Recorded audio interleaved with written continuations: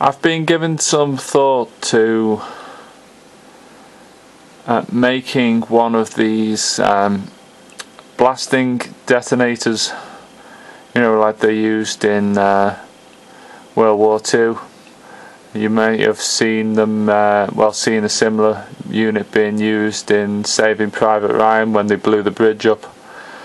This one here on eBay is now sold. I was watching it, keeping my eye on it. Sold for $135.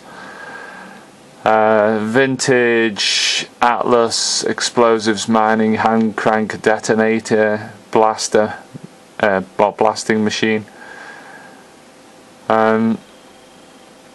Yeah, so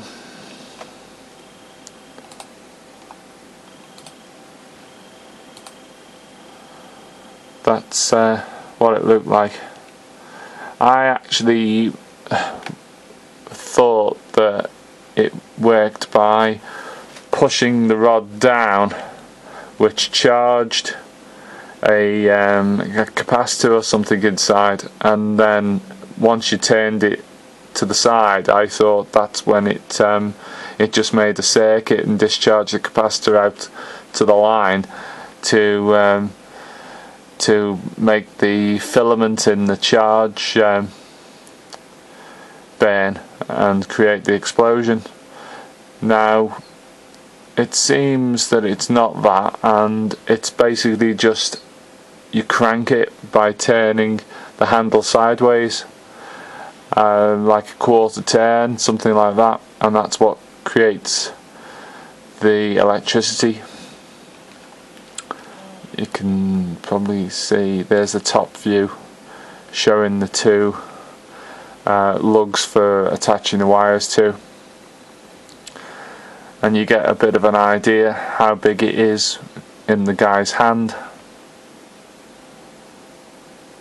So I've been thinking, could I make one of these?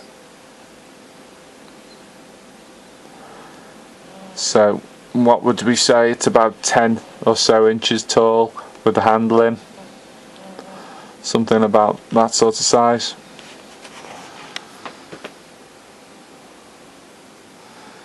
So I'll show you what things I've got here now.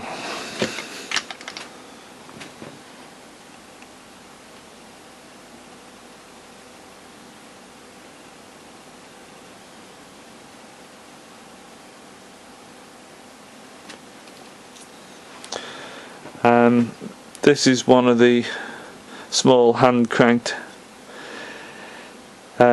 generators, the type used in field phones, and I'm able to get a few of these at the moment because they are disused scrap equipment which I can lay my hands on. Not being used in several years. So they're you know, looking for a use for them. So I've got it. Dark! What's the question we're going to ask you? When is the invasion? No, it's got to be something along the lines of, where's the fallen Madonna with the big boobies? Tell us when you start filming. Right, okay. There's fallen Madonna with the big boobies. I tell you nothing. Fuck! Right, take this fucking handcuffs off. No, again. No, there take is the fucking fallen handcuffs Madonna off me. with Take big the boobies. fucking handcuffs off me. Okay, so you're just seeing the footage of the electric chair with my mate in it. Why did he jump? Well, obviously it was a nice belt of AC from a field telephone hand generator. Now this is the sort of unit which is inside those field phones. A little hand cranked Jenny. Now if you wind it backwards, quite often the handle unwinds on these. See, they're made so that they just screw on, you know.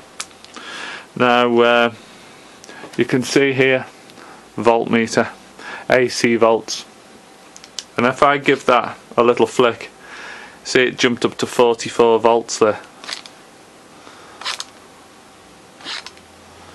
And if I give it a nice constant run, 65, 68, speed it up a little bit, 70s, a little bit faster there, it went into the 80s, 87 then, just went over 100 volts, 90s, so it's running between about 75 and just into the 80 volt regions, the occasional peaks into 90s. If I go even faster, I got 140 or something then, but you can't really be certain with these digital multimeters. They tend to get all these little spikes. Yeah, so you saw it running there. Now, right, I'm not actually worried about holding these wires. You might think that's quite a bit of electricity, but there, that's running through my fingers now. That's about 80 odd volts AC running between my two fingers. You know, doesn't leave any significant problem. Now, these are 12 volt auto bulbs. Now, what do you think that voltage is going to light these? Well,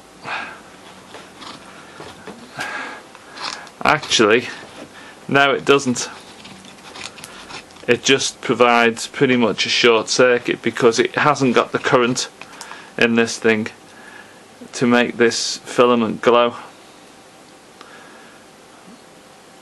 Try again. Nothing. Okay, so here's a tiny little mini bulb. I think they're probably designed to run on about 6 volts. There'll be a very low wattage, so they're going to be a very thin filament inside these. Now, again, I'm just going to hold the wires on with the tips of my fingers, and you can see like a half turn on this will illuminate the bulb, and if I actually give it quite a few turns, it'll probably burn the filament out, which is the sort of thing you'd want to be doing probably if you were come on, probably shorting it.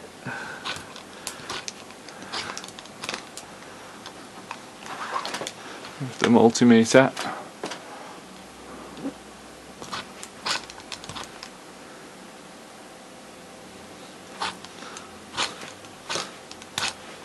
If I give it a significant turn, this filament will just pop. Now the question is, I haven't got any pyro here at my house.